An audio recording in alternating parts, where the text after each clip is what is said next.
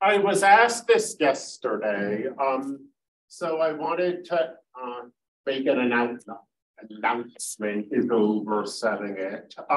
The tutoring center in the library does have math majors who have taken this course before, and it can provide tutoring in this course if anybody wanted it. Is the announcement, if you wanted to call it that. And now let's get into our final integration by hand technique. It's the final technique, but at least in my opinion, it's by no means the hardest technique. This is just my personal thoughts, but I think trigonometric substitution is the hardest technique. So hopefully partial fractions will be a little relaxing after that. Let's start with an integral that does not require partial fractions. Let's say we have an integral and we have maybe a constant 2 divided by 3x minus 1. So we have a constant over a linear expression here. A constant over a linear expression. We can always integrate these. And in particular, we can always integrate them as a U substitution, letting U be the linear expression. So let's take a look. I've made this claim, but no reason to act as if we have finite whiteboard space and crunch things at the bottom. We'll go to a new frame. So what happens if we let U be this linear expression? What happens if we let U be 3x minus 1? Then du is 3 dx. And depending on how your algebra is, it might be helpful or it might not, depending again on your algebra, to rewrite this integral a little. That 2 can come down like so. And I think that can be helpful to emphasize what's going on here. We've got 1 divided by U, and this 2 dx isn't quite du, but it's close to being du. If instead of a 2, we had a 3, then this would be du. Of course, we don't have a 3, we have a 2, so it isn't quite. but this is something we've dealt with many times by now, probably dozens of times by now in the course. So we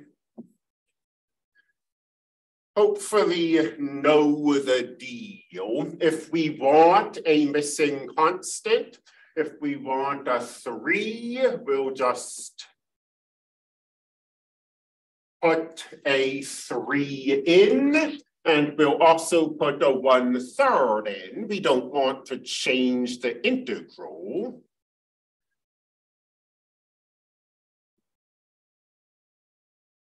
Then this 2 and this 1/3 are constants. They come out. And we have 2/3 the integral 1 divided by 3x minus 1 is 1 divided by u. 3 dx is du. And this is a very important integral. This is the natural logarithm. In fact, I'd go so far as to say one of the most important integrals.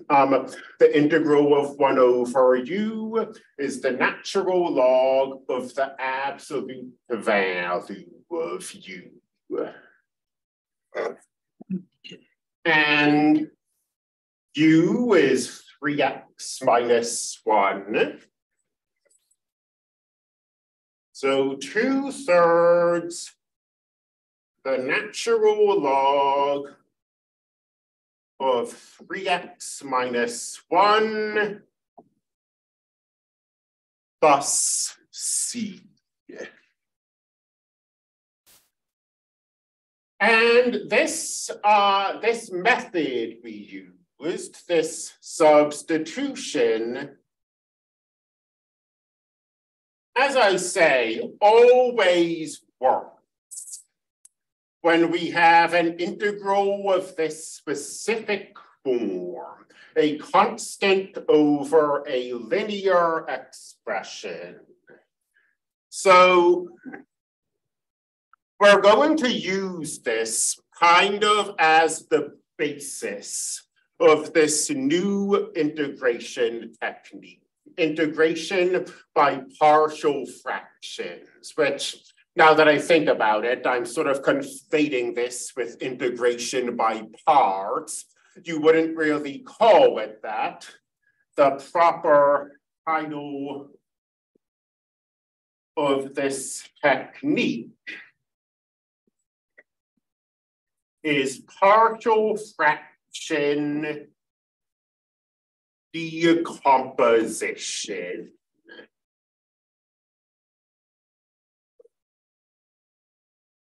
Partial fraction decomposition can be quite complicated, but my philosophy here, I think, is that we'll learn to do simple partial fraction decompositions and leave the really complicated ones for the computers. So let's introduce partial fraction decomposition as a technique for integrating the following integrals.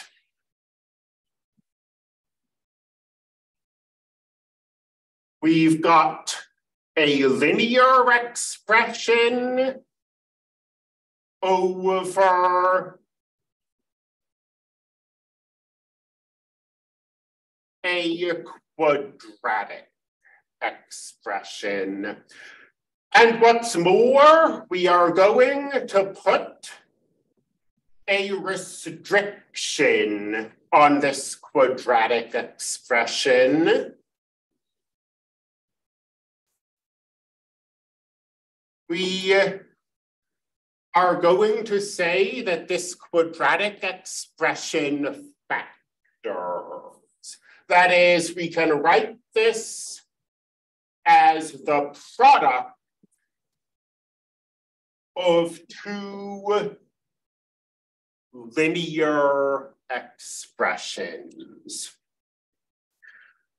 This is obviously a sort of specialized situation, but hopefully before the break, we'll have the opportunity to show an example of this. There are real-world integrals that look like this. They show up in population dynamics, for example. If you've got an animal species and you're trying to predict whether it will go extinct or not, integrals like this show up. So they are something we see in the real world, and they're something we can deal with using this technique, this partial fraction decomposition. And I guess we should just rush in and show the technique. So the word decomposition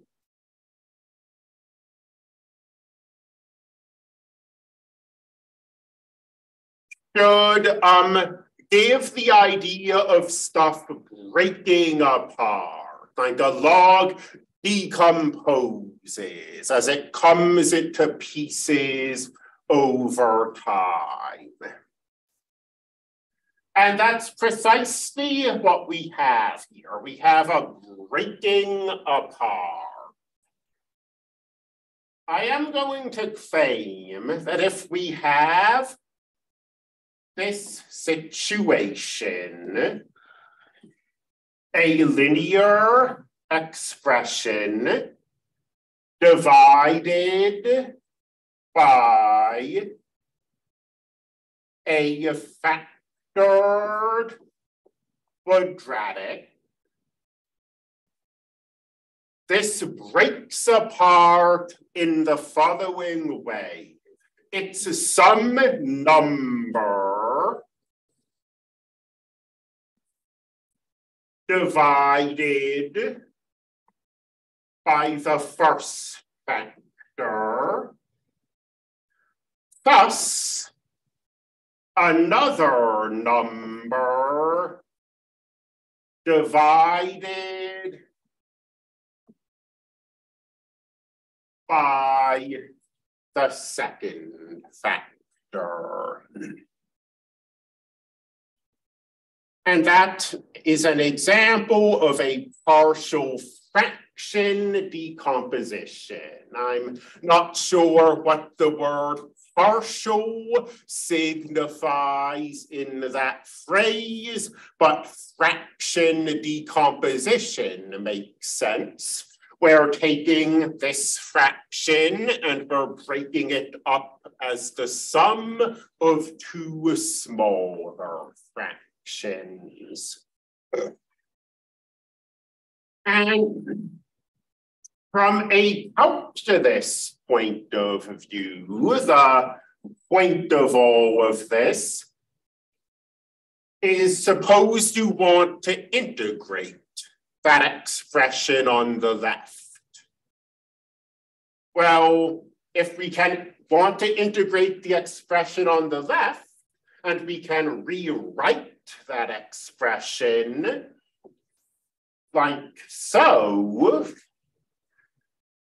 then we can try to integrate the expression on the right instead. Well, the integral of a sum is the sum of an integral. So we can break this integral on the left into two integrals on the right. And when you say it like that, it sounds like we're making things worse, because now we have two integrals instead of one. But both these integrals on the right are in the form we were just talking about. There are a number over a linear expression, and we can integrate both those using U substitution.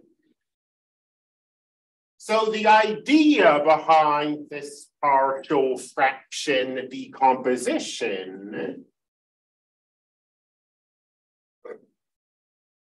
is to go from a complex fraction to the sum of simple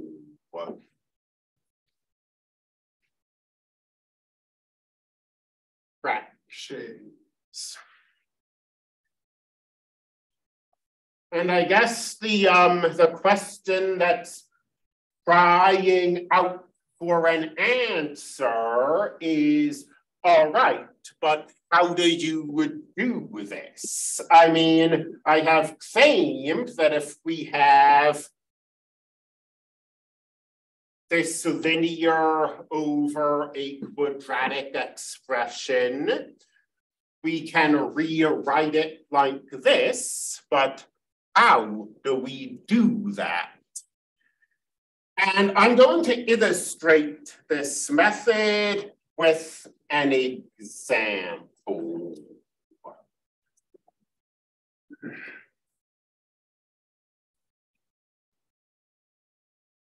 Let's say that we won't even write integral signs down. Let's just say we have a linear expression over a factored quadratic expression. And our goal is to perform this decomposition. We claim that we can rewrite this as a number divided by that first factor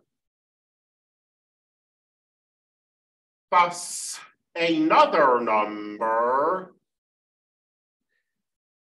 divided by that second factor. So how are we going to go about doing this? And the technique actually, it's kind of funny. Well, maybe funny is stretching it, but we learn, okay, here's partial fraction decomposition, and then we get this second named technique. What am I doing? My spelling.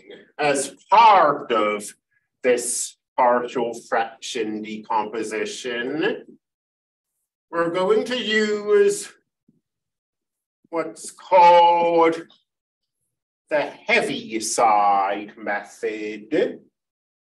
If that name looks vaguely familiar, it's because we talked a little about the Heaviside function way back in Math 151.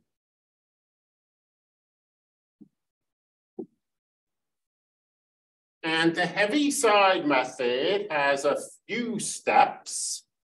Step one is to take this equality as a given. This equality is real. There is a value of A and B that makes this equality true. We're just looking for A and looking for B. And step one is to multiply both sides of this equality by the factored quadratic.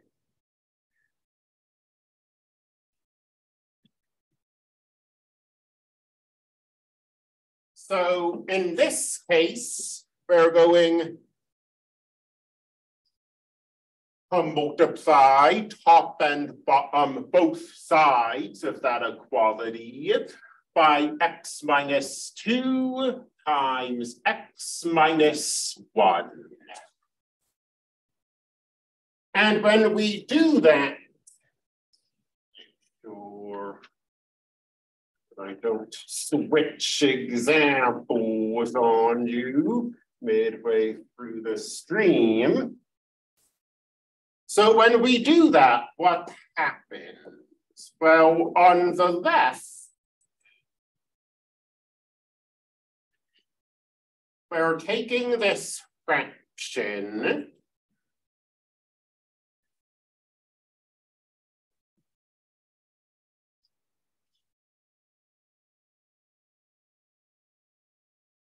and we're multiplying by the denominator.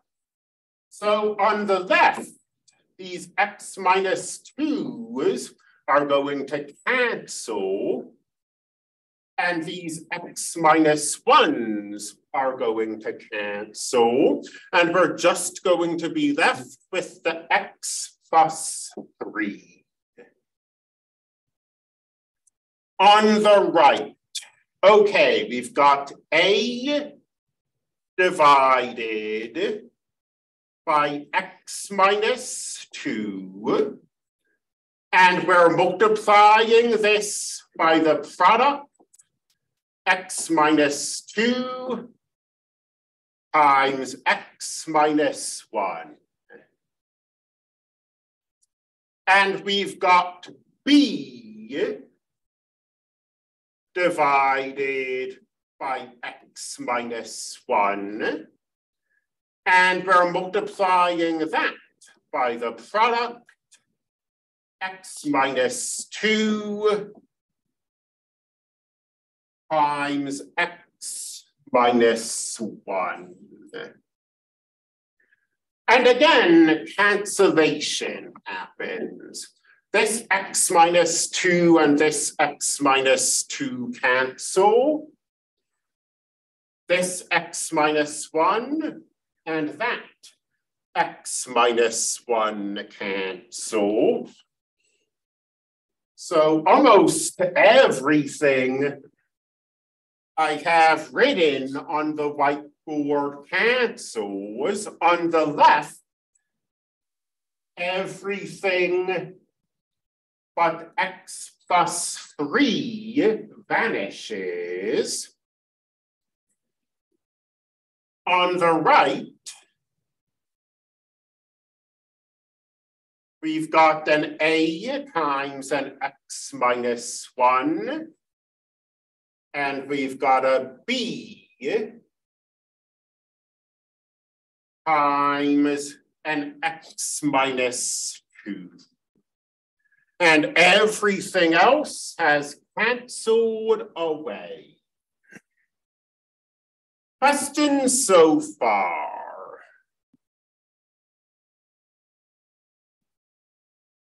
Then we're going to use this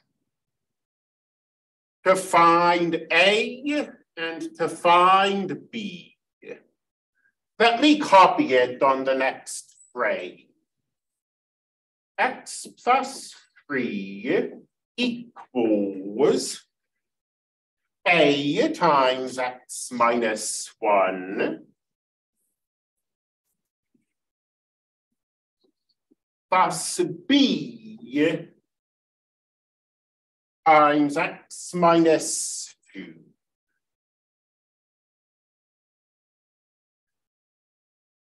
And that's a lot of work that we've done, but it's only step 1 of this Heaviside method. We've multiplied both sides by the factor quadratic.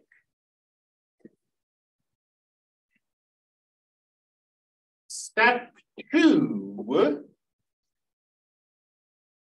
is to select X values that turn the linear expressions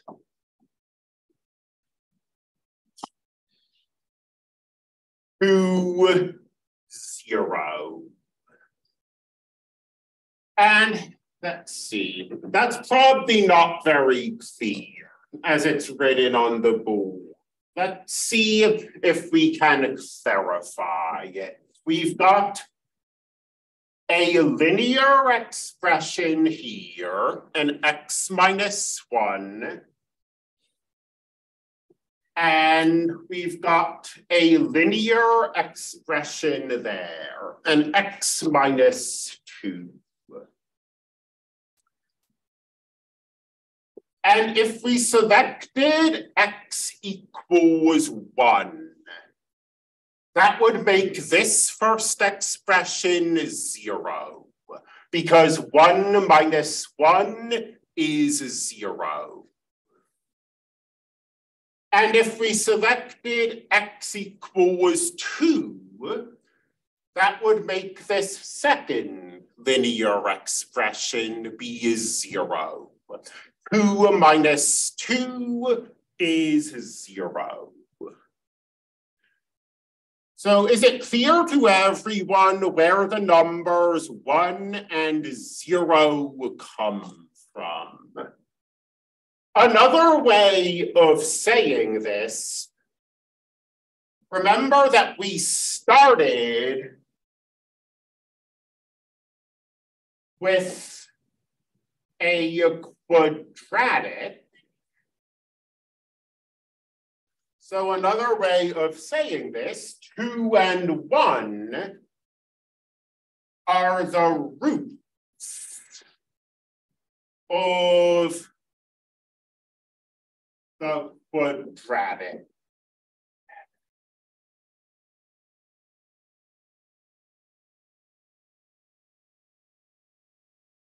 Finally,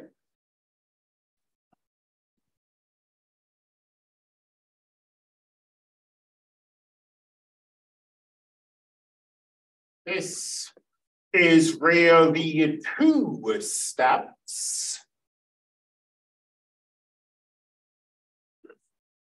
We're going to plug those x values in.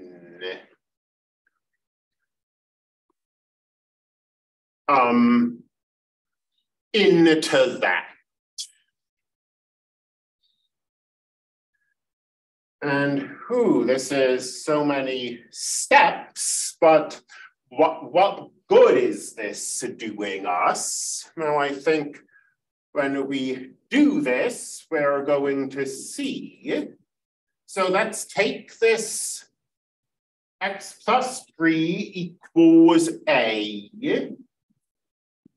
times x minus 1 plus b times x minus 2.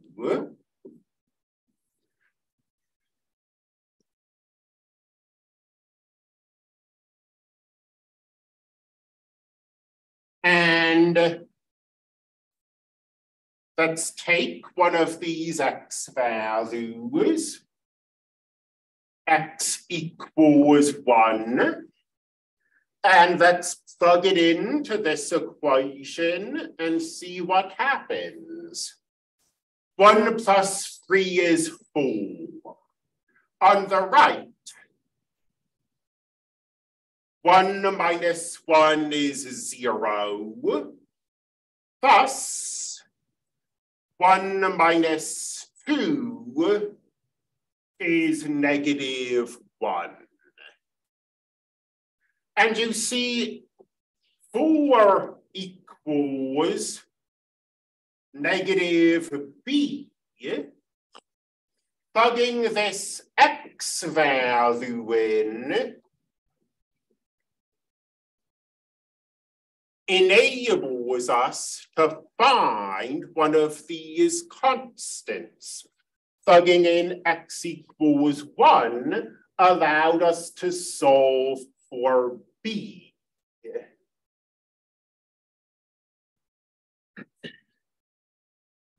And if we plug in x equals 2, on the left, 5. 2 plus 3 is 5. On the right, 2 minus 1 is 1. So 1 times a. 2 minus 2 is 0. So 0 times b. 0 times b is 0, and 5 equals a. And we have solved for a and b.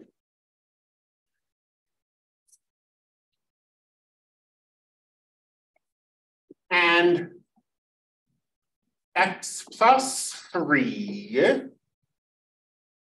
over x minus 2 times x minus 1 equals, okay, so we know A and we know B.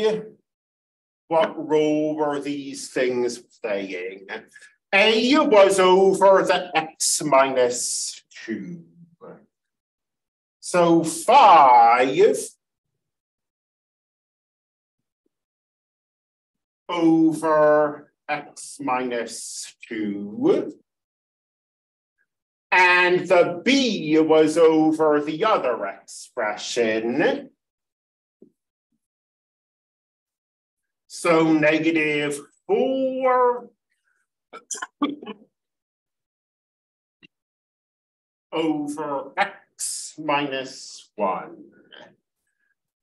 And that, obviously, a lot of steps. I think that the individual steps are at least easier than in the stuff we were doing Monday and Tuesday, but that is a partial fraction decomposition. And again, the point of partial fraction decompositions from a calculus point of view is, suppose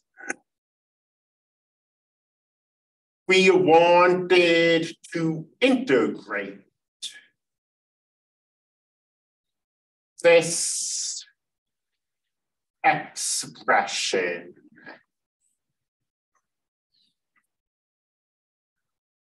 Well, just looking at it, none of our integration techniques seem to work here. This doesn't look like a U substitution. I mean, there's no composition. I don't know what that U would be. It doesn't look at all like integration by parts. It's division, not multiplication. There are no trig expressions, so it's not a trigonometric integral. And there are no square roots. So this doesn't look like a trigonometric substitution. So just looking at it as it is, we don't have any way of taking this integral. But if we can take this fraction and break it up,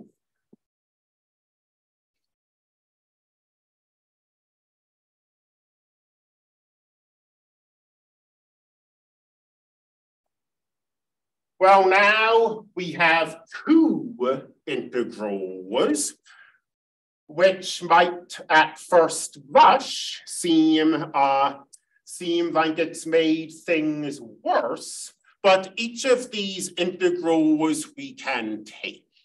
An integral of this form can always be computed with a U substitution. And in fact, these particular integrals are very nice. In both these particular cases, du equals dx. So we're not missing any constants. And this first integral is going to be 5 times the natural log of the absolute value of x minus 2. The second integral is going to be minus 4 times the natural log of the absolute value of x minus 1. And then we've got a constant of integration. So we increased the number of integrals, but each of the integrals we got was much simpler to deal with. Definitely a worthwhile trade-off. Let's see, we have about 13 minutes left. Why don't we spend that? Because those Frege substitution problems were so long, we didn't really have the opportunity to do any sort of in-class exercises.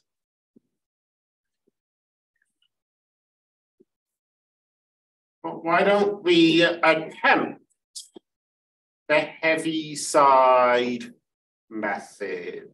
And I'll go ahead and tell you how that denominator factors, since we only have 12 minutes. It's x plus 1 over x minus 1.